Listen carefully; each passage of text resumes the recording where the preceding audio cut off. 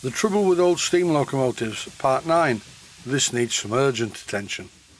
And just what is it and what's wrong with it? It's a check valve or clack valve that connects the hand pump to the boiler. What's wrong with the check valve? Well, it's corroded, badly corroded. And how did it get like this? Well, it must have sprung a leak at some time and nobody bothered to fix it, so it just gets worse and worse and worse, and the electrolytic action destroys the fitting. Watch this. I just touched it with a pair of pliers and it dropped off. I think this is the worst example I've ever seen of neglect. Not only did the entire fitting come away from the boiler, even the coned union disintegrated. Before I go any further, I need to get rid of all the corrosion. And I have a bit of a problem. Stuck in the boiler bush is what's left of this fitting. These are quality fittings as well, made by Chris at CME Engineering, but unfortunately no brass fitting is immune to corrosion the way this one's corroded. And now it's top tip time. How to get the broken piece of this fitting out of the boiler bush. I can't get a drill in there to drill it out, and that would be risky anyway. I'm going to show you how I did it. First of all, I sprayed the area with WD-40. You've just seen me threading the old fitting. This was to find out what the size of the hole was down the centre, and it was perfect to be threaded 2BA. So what I'm doing, using a tap wrench and a 2BA tap, is I'm threading the broken part of the fitting. Normal tapping size for 2BA is 5/32 of an inch, but the hole in the clack valve was slightly bigger than this. It's important to use the right size of tap relative to the hole size of the fitting. If the hole is small and the tap is too big, you could just screw the broken part through into the boiler, which would not be good. Once I'd threaded the broken part of the clack valve in the bush, 2BA, I screwed in a 2BA bolt, just to check that it fitted okay.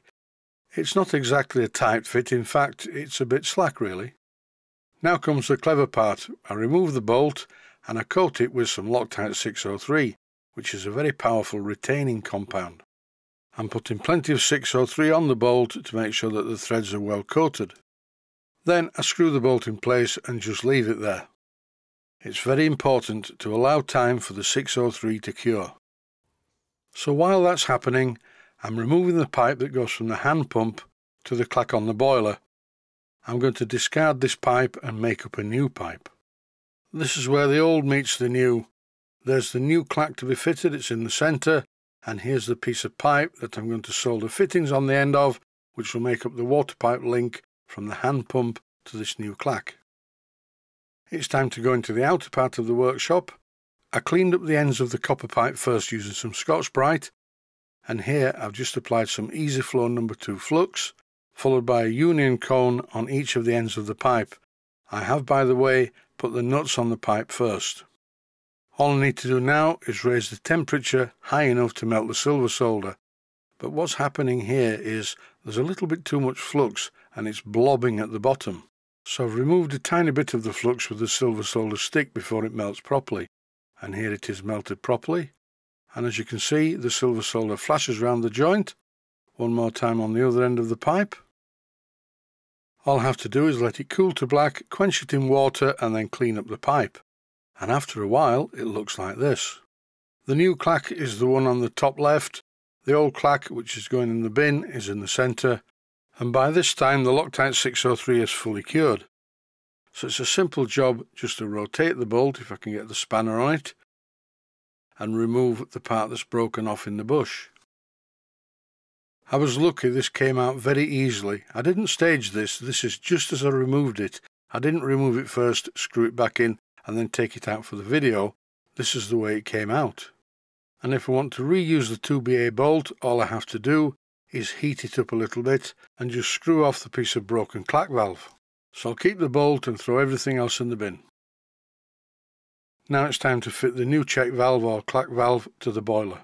First of all, I did a test fit and I found that it needed 2 shim washers to make it sit in the right position once it was tightened up into the bush. Then I applied some Loctite 542, simply screwed the new clack valve into the old bush. I'm actually voicing this over on Valentine's night, February the 14th, 2020. The age of romance is not yet dead. If you're struggling a bit with your love life, here's a St. Valentine's verse for you. Roses are red, violets are blue. I've got a knife, get in the van. And for those viewers who take life very seriously, that was a joke, a play on words. And to finish, a health and safety warning. Under no circumstances should you say that to any potential girlfriend. And that's it for this episode. Thanks for watching, and I hope you found it useful. I'll just run the engine, I think.